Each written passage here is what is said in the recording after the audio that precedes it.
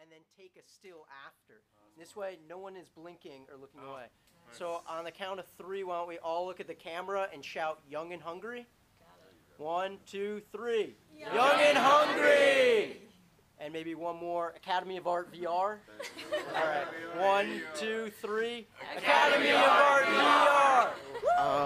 About a week ago, I met someone from YouTube, and they've invited me to go to YouTube VR headquarters to talk with them about 360 video, how to make it better for consumers and filmmakers.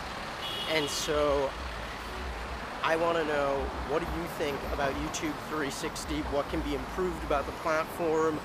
What do you enjoy about it? What do you dislike about it? What can be better? How does it compare with other 360 platforms like Facebook and Vimeo? Any feedback you can give me, I'll report it directly to the source at YouTube VR, and hopefully they'll make some good changes that we'll see some good improvements. Hey there, Internet. So I'm right outside the iconic Adolph Gassers. It's a great camera store here in downtown San Francisco. They're sort of like the B&H of Northern California.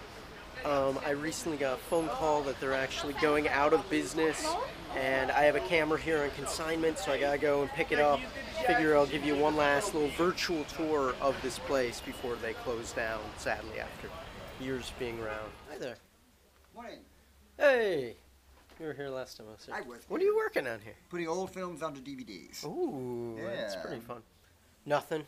Oh boy. That's insane. After a year I thought maybe, Yeah, but you know, I appreciate it. I thought Oh, the there's new- the big boy. Yeah, everything's I haven't here. seen this guy in like a year. The one Peach card is in here, and the Nice. 2 are also in the bag. Okay. Camera. There, it's Man, this thing is pretty neat. I've never seen That's one of now these. down to $45. 45.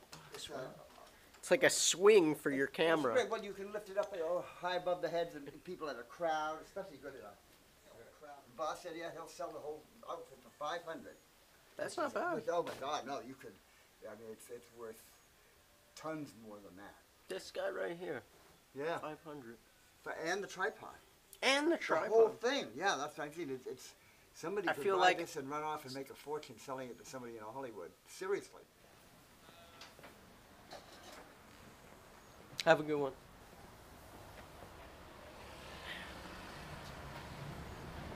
Love that place. So sad they're going out of business. Twice. And you see now it's blinking green and it's recording. Okay. So here we are having a meeting in this shared office space. Beautiful. Beautiful space. I think this is Yahoo. I want to say. No idea. If it's Yahoo, then it's pretty stealthy because there are no. They're not showing any logos, so it's kind of nice. It doesn't feel like a corporate sort of thing. It just feels like a nice place to meet. Everyone's sort of working and talking. They don't want people throwing eggs at them. No, They no. don't. Anyway, and that's our meeting for today. I'm trying out this new refreshing Starbucks revitalizing sparkling strawberry lemonade recommended to me by the cashier at Starbucks. And I It's have a pretty matcha good. latte, so we're healthy. Oh, that looks so all good. I the should have gotten way. that. Cheers. Oh, that guy just did a cool It move. is so hot It's really hot. and so sweet. Ooh. So tiny. Oh my goodness, you just fit it in your pocket there? Yeah. There it is. Are you making a video? I am, totally. You're so close to it. I'm trying to get close. Parallax, man. Oh, look at that. The younger brother, or older brother maybe. Yeah. I love how it has that nice little case. Yeah, it's perfect. A little egg.